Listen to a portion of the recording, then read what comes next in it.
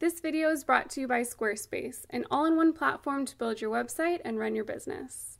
Today I'm going to take you along with me as I clean my kitchen and my living room.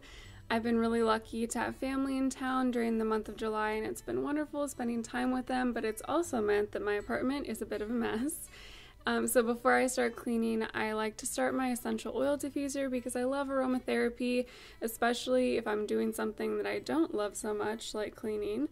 On this day, I diffused a blend of citrus and mint oils, and those are great for boosting the mood, so I thought it was fitting for this situation.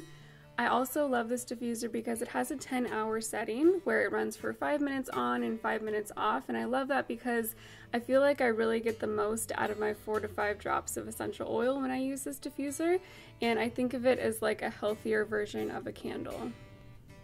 First thing when it's time to clean is I start with getting rid of the stuff that's in the area that doesn't belong. So as you can see here, the dining table is sort of a catch-all, and so I'm putting my produce bags away and hanging them on the front door.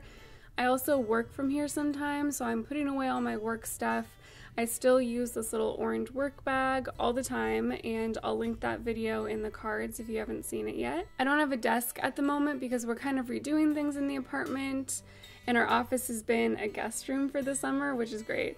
So I've been keeping all my work supplies in this very old tote bag because I can move it around from room to room easily, and it just helps me stay organized. Side note, I've been trying out this vegan leather bag from Angela Roy. It's the smaller green one that you see here, and I really like it so far. I'm gonna do a video about it soon, but I just really love the shape and color of it. And as you can see here, I'm basically just taking everything that doesn't belong in this room and putting it in our bedroom for now. Once I'm actually cleaning, I don't want to have to stop to put things away, so I find that getting everything out of the space that shouldn't be there first makes the cleaning process a lot faster. First things first, laundry. We use reusable towels and cloth napkins instead of anything disposable, so I'm putting the weekly kitchen laundry in the wash here. My produce bags are in here too, and those colorful Baggu bags don't get washed as often, but we've been using them this week for pool and beach stuff, so in the wash they go. I've been using this plant-based detergent from Drops for a while now, and I really like it. They come in a cardboard box, so I compost it and store the little pods in this jar instead. It's all plastic-free, by the way, which is great. And I prefer the non-scented version, but they also have some scented versions too, just so you know. Sometimes I'll also add some white vinegar to the fabric softener part of my washer because it does an excellent job as working as a fabric softener and can also neutralize odors too. Up next, dishes, the most time-consuming part of anything in my opinion. I cook almost exclusively at home, so I feel like there's always dirty dishes or dishes drying on the rack, even hours after I clean them, but that's life, right? I'm grateful to have the space that I'm able to cook in, so I try to always think of it that way. Do you guys recognize this drawer system from my camping videos? I'll link that for you too if you haven't seen it. And I'm still using this organization system that I shared in another video a while back too for my stasher bags. I use this plastic-free dish soap from BYO Long Beach when I'm hand washing my dishes, and clearly I need to buy another one. It usually looks like this. It comes in a little block. And these 2 brushes were given to me by sweet family members, one silicone and the other one's a mix of wood and plastic. I could compost the top of this brush when I'm done with it, but I have to pull out all the bristles first. So on most days recently, I've just been using a cloth like this to clean my dishes because it's so easy and I can just throw it in with my kitchen laundry. I do have a couple of these plant-based little scrubber things for when guests come over because I feel like they mostly resemble what people are used to using when they clean dishes, and I can easily compost them too. Now for the dishes, I actually thrifted this salad spinner for $2 a while ago, and I'm absolutely loving it. It's not super dirty here, so as you can see, I'm just rinsing it. And I try to be really conscious about the water I use when I'm washing my dishes, so I always pour the soapy water from the container I'm washing onto dishes that haven't been cleaned yet, instead of just letting it go down the drain. I do hand wash quite a few things, but I do also have a dishwasher, and the soap that I use for the dishwasher is also from Drops, and they're just little soap pods. They're super convenient. I love them. If you've seen any of my other cleaning videos, this probably won't be new to you, but I make 2 homemade cleaning solutions to clean my whole house. They're both super cheap, non-toxic, and very effective. The first one's my all-purpose cleaner. All the measurements for these things will be listed in the description for you, but basically I just add a few drops or a few tablespoons of castile soap that I purchased in bulk, and that's why it's in this weird bottle. And I add that to a spray bottle filled mostly with filtered water, and then I top it off with a few drops of essential oils that are antibacterial. The second one is even simpler. It's just a 50-50 mix of filtered water and distilled vinegar. A lot of times I'll use this cleaner in combination with baking soda, which is in this little metal shaker, to create a cleaning scrub to get rid of tough grime. Grime like the grime that is in my nasty kitchen sink right now, as you can see.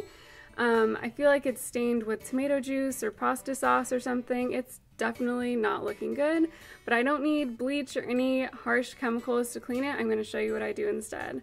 All I'm going to do is sprinkle some baking soda on these stains and spray it down with my water vinegar mixture, and then let it foam up and sit for a few minutes. If I've learned anything from using natural cleaners for the past couple years, it's that you need to allow the products time to sit to be efficient. So while the products are sitting and working, I'm just putting away some of my dry dishes.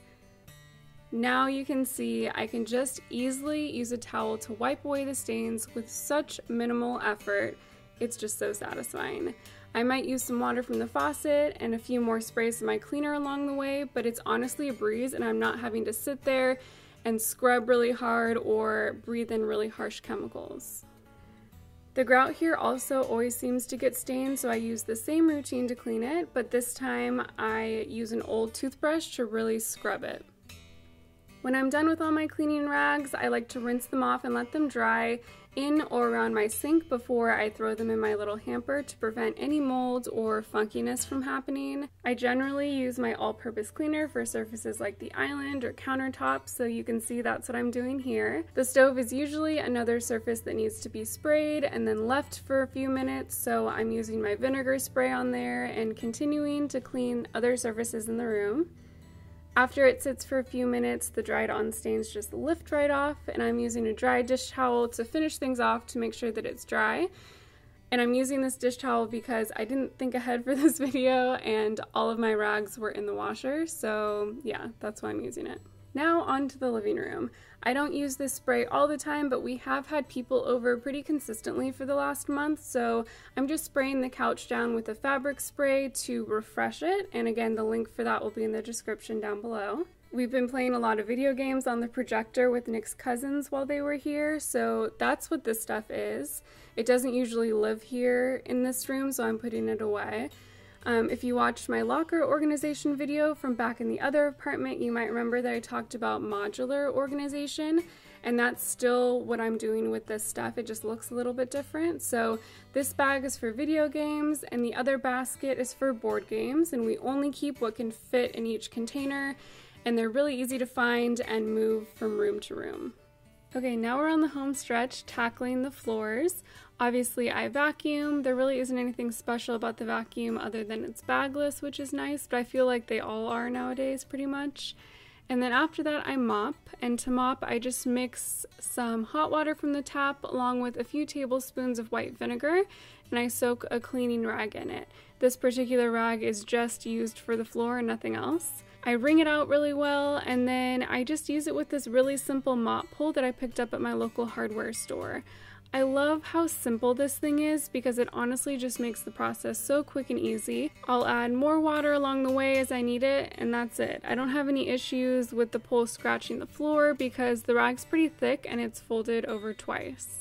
So that's my cleaning routine, everyone. That's what I do to clean up my kitchen and living room. I really hope you enjoyed this video. This is sort of a new style format for me, so let me know what you think in the comments below, and let me know if you try any of these DIY cleaners.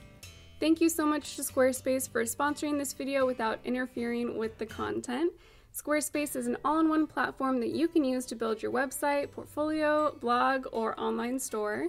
They offer 24/7 customer service as well as helpful video tutorials, making it easy to create a beautiful online presence even if you aren't design or tech savvy. They offer customizable designer templates as well as customizable email marketing templates to help you unify your branding from homepage to inbox. So if you're ready to update your online persona or start something completely new, go to squarespace.com for your free trial, and when you're ready to launch, go to squarespace.com/Alli Cherry for 10% off your first purchase of a website or domain.